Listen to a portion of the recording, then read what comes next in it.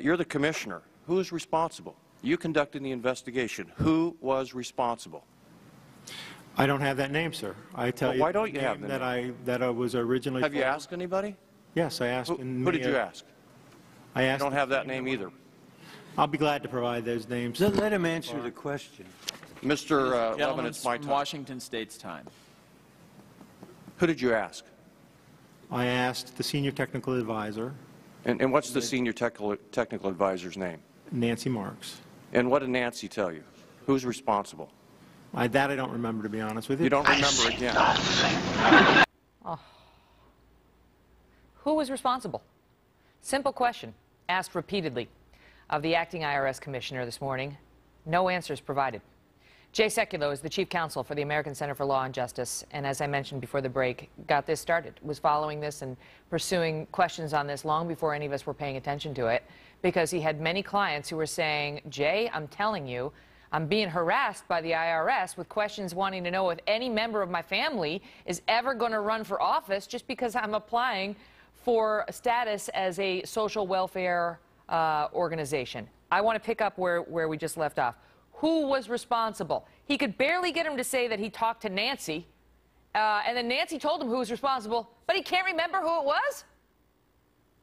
Well, I've got the names of who were the agents involved in this. I don't know why they're having such a difficult time determining this, because they all sent out letters, Megyn, and I've got them. And because I've got 27 clients, I've got them from 4 different offices. So we know the agents' names. They know the agents' names. They know the supervisors' names. They know the group managers' names. I worked, look, my first job out of law school was in Chief Counsel's office of the IRS. I was a trial attorney in a regional office. Our client was the tax-exempt group. This is nonsense. Miller's testimony was embarrassing. Of course he knows who this is. And how come Lois Lerner is still in charge of the IRS tax exempt? Has anybody asked that question? This is Why the is she still group. there? This is the group that oversaw directly the unit, Right. determinations unit, so-called, in Cincinnati, that was giving everyone such a hard time. And that group answered ultimately to Lois. Right. And she still has her job. And the person that had a job before her, who was there during 2010 when this criteria was developed, she's now heading up the Affordable Care Act provision of the Internal Revenue Codes, or the IRS's service requirement. She's now the agent, the person in charge. So it's pretty scary. So the person, Sarah Hall Ingram, who we believe was the one overseeing this program while it was being carried out against the conservatives, has now been effectively been placed in charge of the Obamacare unit, Yep. responsible for dealing with people's information. So that's a little chilling. And Lois Lerner, let's talk about her, because she got a lot of press today. Why hasn't she been fired? Because they accused her of repeatedly lying to Congress. They said she had testified to them recently. They said she came before Congress on May 8th, Wednesday, May 8th, and was asked in part about these items that we've been, that the IG was investigating. Didn't say anything about them, didn't offer any truthful testimony on those subjects. And then 2 days later, on Friday, now they've admitted, planted a question at a public event that she was attending, and had somebody ask her about it, and then she comes out and says, oh yeah, we did it, but we didn't do it with any malice, and that we're sorry. Yeah, it's not partisan. She also said these weren't, and so did Miller today. This isn't partisan activity. It's just we were looking at what the positions these groups advocated were, which sounds pretty partisan to me. But that's about as good, and I thought you were fantastic yesterday when the president made his response to a question by not answering that question when it came to, does anybody at the White House know about this, before the White House counsel was let know of this at the end of April 22nd, and the president said, let me specifically answer the question, and he says, no, but I didn't know of the IG report until the IG report was released, which was not the question the Bloomberg reporter asked. Megyn, this is really getting bad. The president issues his question or response, which is troubling to say the least, coming from the Commander-in-Chief of the United States and our President, our Chief Executive Officer. Then you got the head of the IRS, can't remember anybody's name, and the person that's in charge with tax-exempt is still in charge of tax-exempt, even though she oversaw this disaster, which includes, and the Attorney General of the United States may well include criminal activity. So, and even the Inspector General say they have to take a new look at the criminal activity aspect of this, which they did not in their first report. Then you've got this scathing letter that Ms. Lerner received from some other members of Congress saying, you came up here repeatedly and provided testimony to us that we just do not believe was true. We think you've misled us repeatedly.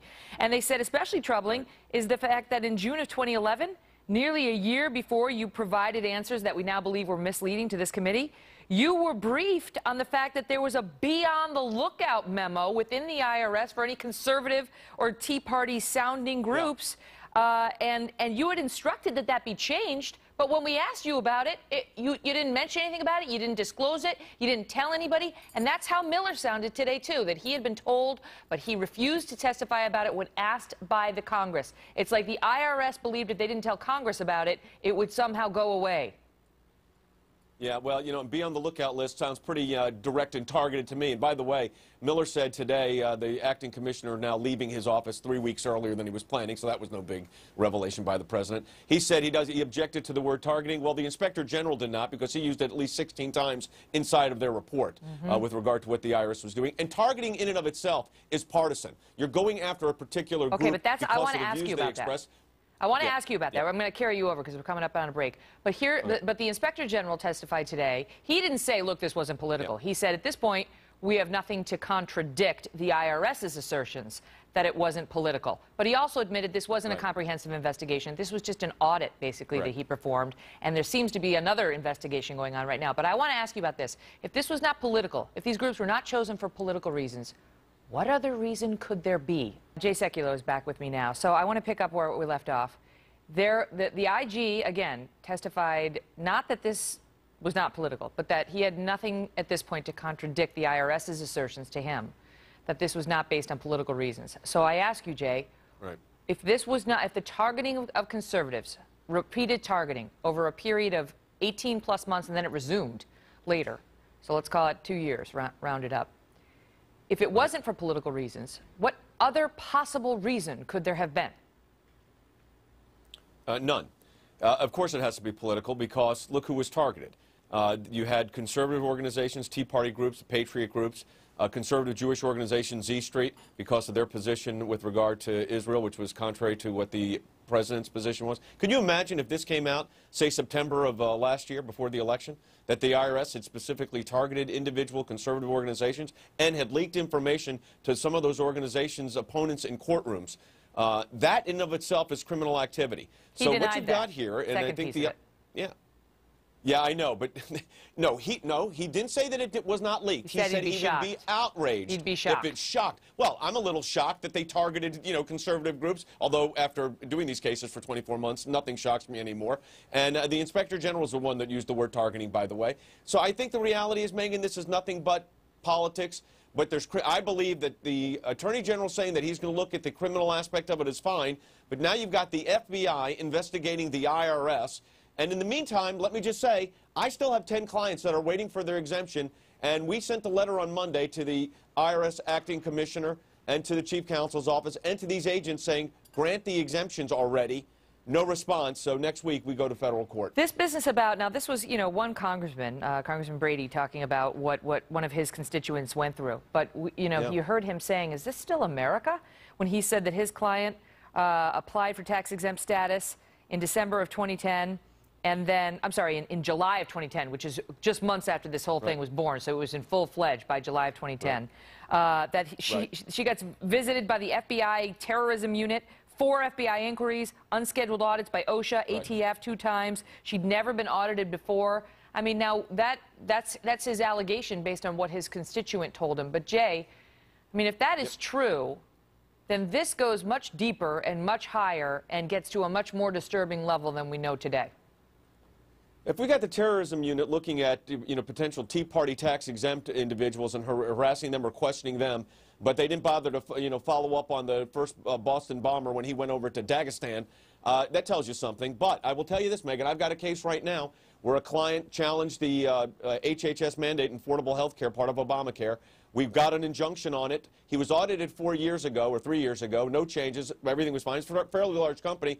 After we got the injunction, surprise, surprise, a new notice of audit. Again, they got audited. So I'm hoping that this is mere coincidence, but at this point, I assume nothing's coincidental. And the fact is, we are learning today of many organizations, conservative organizations, not only that were either slowed up in the process of getting their exemption, but those that already had it were audited. and extensively during the same period of time, 2010, 2011, 2012. Their defense... Billy Graham, Franklin Graham said that too. Their defense seems to be, okay, he said in his opening statement, Miller did, that we made mistakes.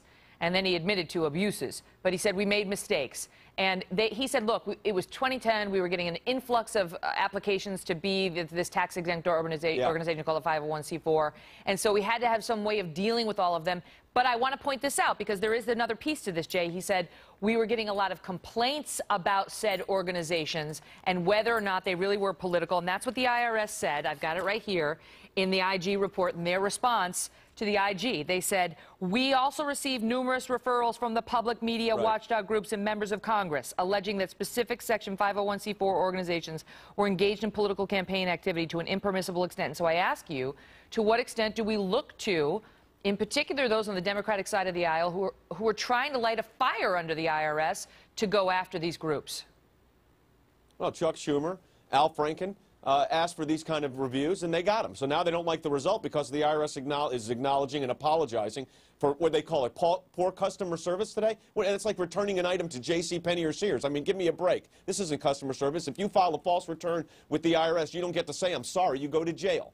So this whole thing is absurd. It is politically motivated. That's becoming clear by the moment. And as more of this becomes under light, I think it's going to, frankly, Megyn, we probably have just not even scratched the surface of what was going on. And by the way, in 2010, applications for 501c4s, look at the IG's report, were actually down. They put this in place before there was, quote, the surge of applications. And if there was a surge of applications, ask questions that are relevant to the determination of status, not what books you read, who's in your membership list, who donates you money, and have you ever thought about running for political office, or anybody in your family ever thought about that? You raise a good That'd be point. a good way to start. You raise a good point about what the IRS does to the normal American citizen when they find themselves in the IRS crosshairs. And that was a point made very eloquently by one of the congressmen we saw today. It led to applause on the House, on the committee floor. We will show that to our viewers in just a minute. Jay, thank you. Thanks, Mike.